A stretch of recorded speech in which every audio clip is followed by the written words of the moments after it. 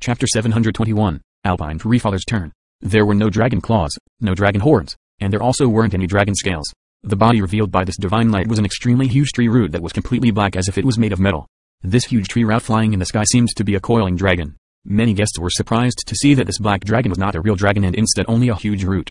Some inadvertently glanced over at the Treefather. Their first thought was that the Treefather was helping Qiye. The Allpine Treefather was originally a pine tree, so now when a tree root turned into a dragon to attack the second ancestor, many people couldn't help but think that the Treefather was protecting Qiye. Of course, the Treefather was being wrongfully suspected. No one knew that Qiye was only using the death chapter to summon the most powerful dead creature from underground. However, this root truly had a big relation to the Treefather. It was the main root that he slashed off. He had wanted to break away from the Allpine Grand Vein, so he cut off his own root. Although the separated root had lost its life, it was already in the deepest parts of the mountain. When Qiye came to the mountain, he had tried to search for it. At this time, he used the death chapter to summon it and turned it into a black dragon to injure the second ancestor. Keep in mind that this root was the strongest root that belonged to the Treefather when he was at his peak. Despite being dead for countless years, it was still extremely strong after being summoned by the death chapter. Killing a virtuous paragon like the second ancestor was absolutely no problem. Pop. The ancestor was blown away by the root. One could hear the sounds of bones breaking and blood spurting. Even a paragon like the ancestor was no match for this root. Allpine Treefather, what are you trying to do? Secretly attacking us like this? The wounded ancestor couldn't help but cry out. These words caused the Treefather to blink. Then his gaze immediately turned cold. He told Qiye, young noble, leave this to me. Qiye smiled and stomped down with his foot, causing the death chapter to emerge once more. The huge root had lost its source of power, so it fell back into the ground like a hidden dragon diving into water, quickly disappearing altogether. In the sky, the second ancestor heaved a sigh of relief after seeing the main root disappear into the ground.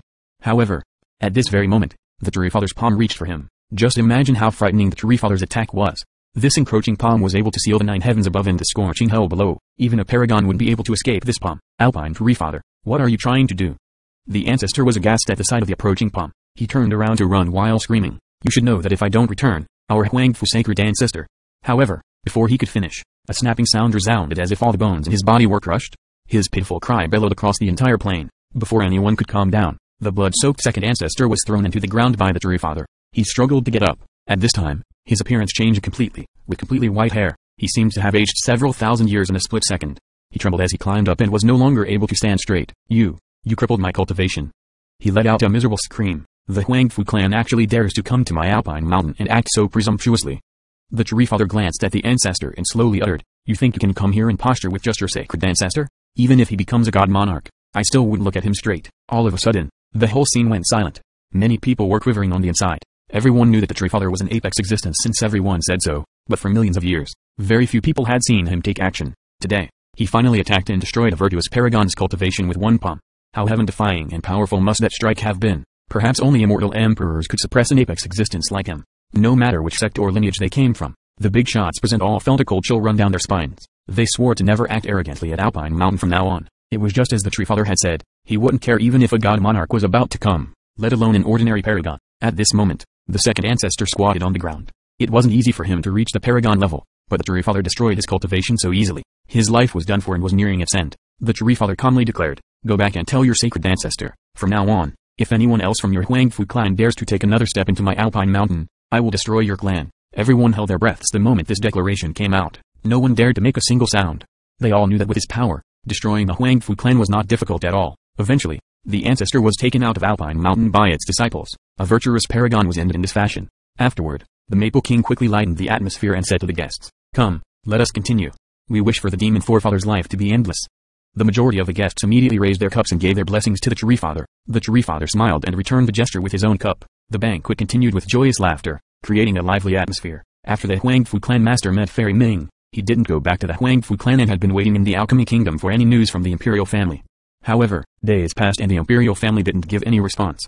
Fairy Ming also didn't send him any messages, causing him to be quite annoyed. By now, he realized that the Imperial family essentially didn't care for this matter. Although he didn't place high hopes in this endeavor, he was still quite displeased when the Imperial family didn't even bother showing that they cared. However, what could he do? It wasn't easy for him to meet the Imperial family. Father-in-law, there is no reason for you to be so anxious. While the clan master was anxiously pacing back and forth in his room, the words of a handsome young man could be heard. He had an oppressive aura and was seated in the room. This young man was the renowned world pillar monarch, Xian Miao. He was especially popular among the younger generation, gifted at politics, and was a capable regional monarch in the Alchemy Kingdom. Moreover, his personal cultivation was not shabby either, so he had quite an influence on his fellow monarchs. Most importantly, he came from the Xian clan, a separate division from the Alchemy Kingdom's main branch.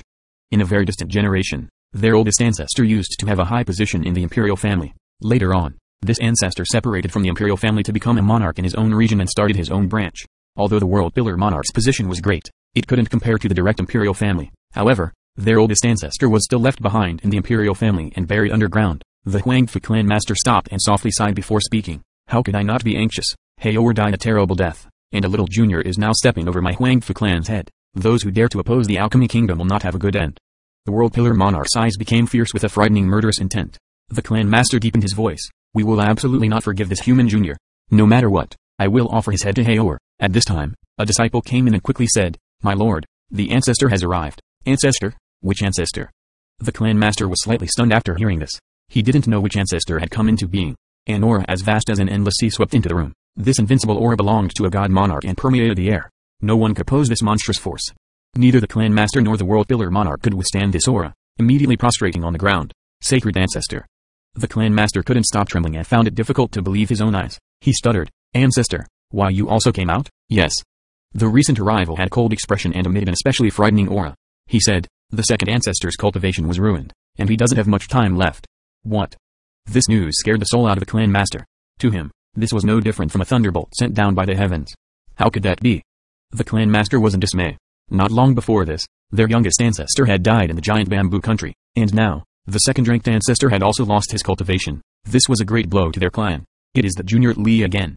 The arrival coldly said. The Treefather backed him up, killed the other elders, and crippled the second ancestor's cultivation. Allpine Treefather. The clan master couldn't help himself from falling down to the ground. He was unable to compose himself after hearing this news. In the stone medicine world, who didn't know about the Allpine Treefather's might? As an apex existence, who didn't know how frightening he was? This was not just flattery. Even a behemoth like the Alchemy Kingdom had to be relatively respectful towards the Treefather.